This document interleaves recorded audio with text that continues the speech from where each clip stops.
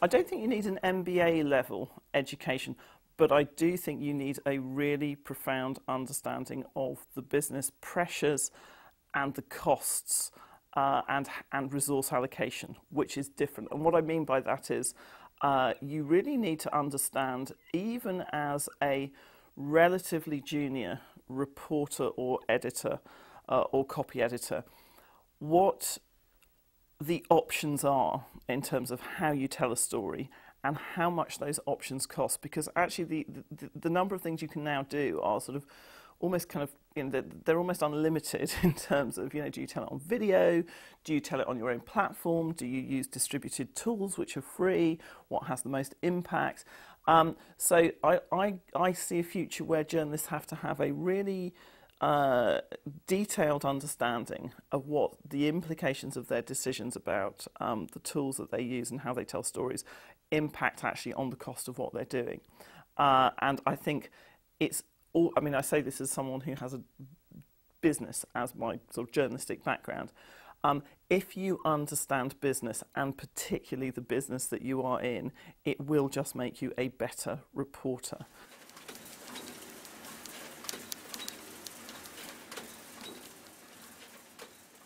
Charging for news online is incredibly expensive because actually, you know, building a paywall, maintaining it, having a subscription system, those are all really big costs. And it just doesn't make sense for most businesses to do that rather than look at the advertising model. Advertising's kind of supported a lot of news investment very well in the past, albeit in a mixed model through broadcast news, you know, newspapers. The actual cost of the physical object is rarely, if ever, covers the cost of the content. I think in most broadsheet newspapers it used to be 70% was advertising, 30% was cover price. It's now like 50-50, but you're still not covering the cost of the journalism. So it's a really complicated question, and I think it's very important that all news organisations play around with the idea of what's sustainable and what actually makes sense in terms of an economic model.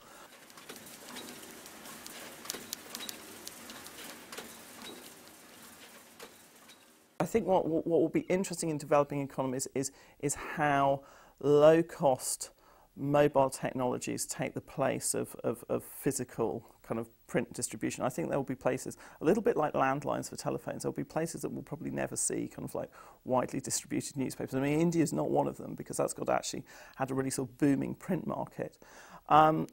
But the issue of access to news and the issue of how you connect your citizens is not something that journalism can solve on its own. You know, these are issues for education, these are issues for government, you know, these are issues that go much more widely than just about journalism.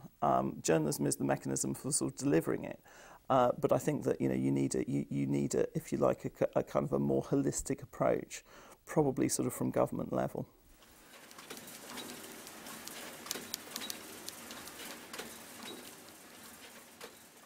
If you just post a story on the web, why isn't it digital journalism? I used to have a phrase that I deployed at The Guardian, which I stole from our chief technology strategist, which is being of the web, not just on the web. And I think what you're describing in terms of what's described in terms of a story that sits on the internet and does nothing is not really digital journalism, because it doesn't acknowledge the presence of conversation and reaction around it. It doesn't acknowledge the fact that stories change all the time and need to be updated.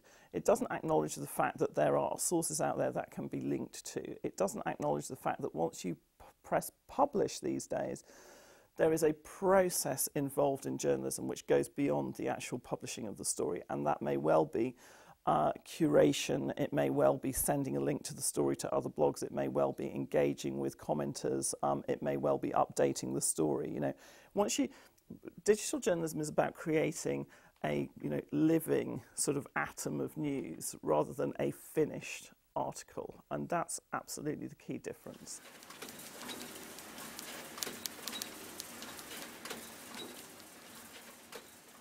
The skills you need are much more those of a sort of, if you like, a bartender or a retailer. Everyone who comes to your article and leaves a comment on it is kind of like is like somebody wandering into your shop or your bar, and some people are just there to make trouble and you don't want them there, and you have to find a way of removing them without upsetting everybody and calling the police. And the other people who are there, you really want to kind of, make sure that that you're engaging with them, that you're not, and because if you do this, if you do it well, it does undoubtedly improve your journalism. You are likely to find out things that you didn't know before. You're likely to be fed story or context that you possibly wouldn't have come across otherwise. You're likely to aggregate a much better audience for your work, which, you can't monetize anything unless you have an audience. You build loyalty, you build following, etc., etc., etc.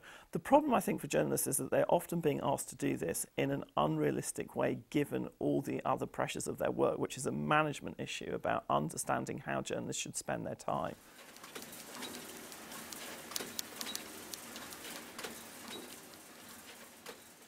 I think that the difference probably, certainly with The Atlantic and The Guardian, and as I say, other publications as well, which I think have been successful, is engaging with the web audience on its terms and not wanting it to be something other than it is. In other words, not sort of, you have to lose the print mentality at that point.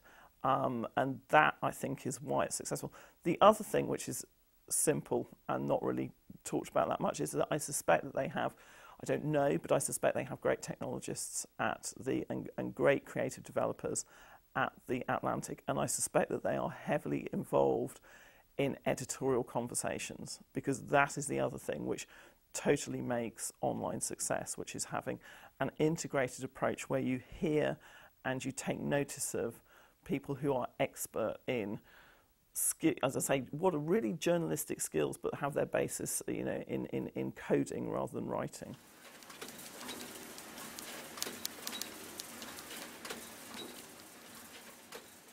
There is this sort of completely false, I think, impression given that the things that really work on the web. I mean, yes, there's kind of, there's a huge audience for instant celebrity-driven search engine optimized stuff. But if you look at kind of, audiences over time, a lot of the really big web audiences do actually gravitate to the higher quality content. If you produce the best thing about X subject or Y subject on the web, you will get a big audience for it. And I think that, as the news business begins to realise this, it should get the publishing sort of cycle nailed in a much more sensible way, where it's providing people with live, real-time updates, but it's not forcing out lots of kind of, instant and not particularly great articles, where it's actually kind of, if you like, the middle economy of news, which is really that problematic bit that we're talking about. It's never going to disappear, but it should become squeezed. And so you have the instant update, which everybody wants. Everybody wants to know how many miners have been saved right now, But the other bit of it, which is the enduring bit, which is the analysis, the longer reported piece, the multimedia kind of, sort of story that you tell over time, the database, you have to produce those in a high quality way to actually attract and hold an audience.